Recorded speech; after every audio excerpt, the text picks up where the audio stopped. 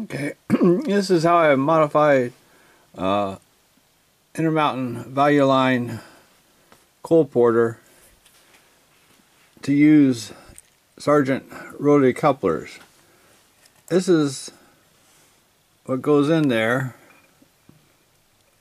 the standard, and all I did was cut off that little bit off of here, because this one is quite a bit flatter there. So I just cut it off and screwed it back on,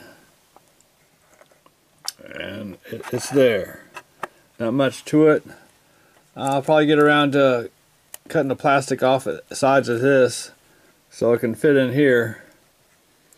But whatever, you know. It's easy enough to do that part. Cutting off the plastic off the sides, there's lots of more gluing and screwing. Oh well. But that's pretty much it. It's pretty simple. And there you go. Putting our Sargent rotary coupler onto Intermountain coal porter. There you go.